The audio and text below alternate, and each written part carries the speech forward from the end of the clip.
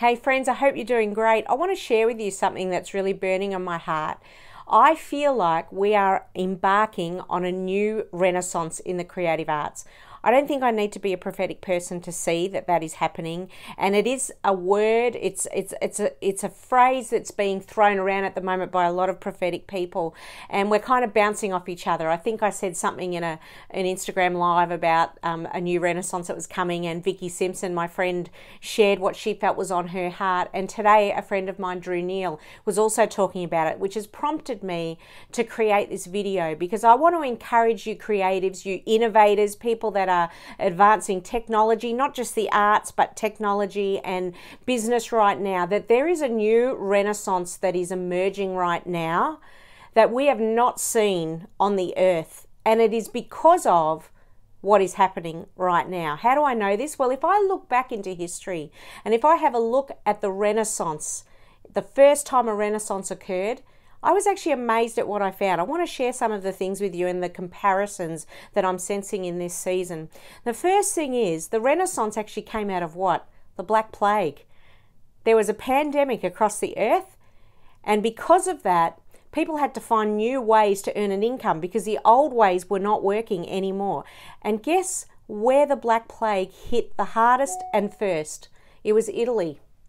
So artists started to emerge out of that season, and I believe the same is going to happen. I actually believe Italy is again going to be at the forefront of a new surge of creativity that's going to take place, and the world is going to follow.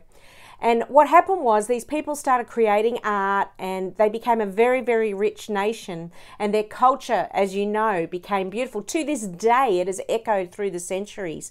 And I feel that the same thing is about to happen, that in great tragedy, in great pandemic, there is going to be songs, there are going to be songs that are released, and sounds and art and dance that is going to be like something we have not seen before. Even now, you may notice there is much more people online right now posting their songs, posting their creative expressions. This is just the beginning. This is like the droplets of what is about to come. The other thing I noticed about the Renaissance was that it was the priests that were going into people's homes. Now, this is an interesting thought. It was the priests that were going into people's homes to read people their last rites. And a lot of these priests, unfortunately, because they were exposed to the Black Plague, a lot of priests died. A lot of priests. I think more than any other industry, priests were dying. Now, why am I saying that? I'm not saying that pastors and leaders are going to die, but what actually happened because of that was that there was a lack of leaders and a lack of pastoral care in the church at the time. So what did they do? They had to raise people up really, really quickly.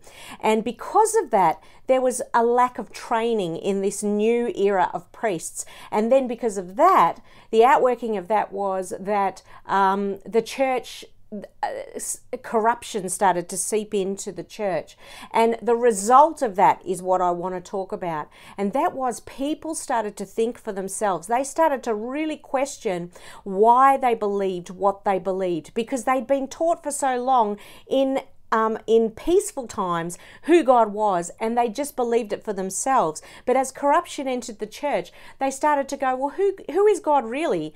What about science and technology? And there started to become a people that started to think for themselves. Now, I don't believe we're going to see corruption in the church, but one thing I do think is happening is there is a reset going on. I think that the church is getting a shake-up right now, the beautiful bride of Jesus, and I don't see this in a negative way, but God cares and loves about us so much. He is not allowing corruption to seep in this season. He is shaking all of us up. Even the pure of heart, he's saying, hey, why do you do what you do? What is the purpose of why we create? What is the purpose of our church gathering? So I feel like during this season, just like in the Renaissance, there is a shake-up that is happening in the church that is exciting, and it is going to propel us into a season of unprecedented growth and of supernatural signs and the miraculous. I am so excited about that.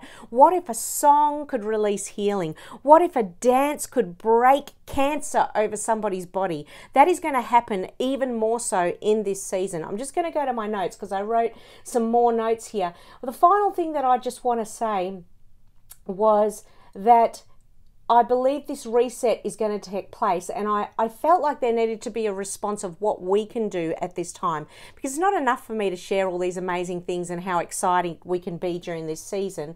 I actually think we need to think about what is our response in this season. I want to go to my notes to tell you this is what I felt. I felt like the Lord say it is our role as creative innovators to release peace and life through your creativity.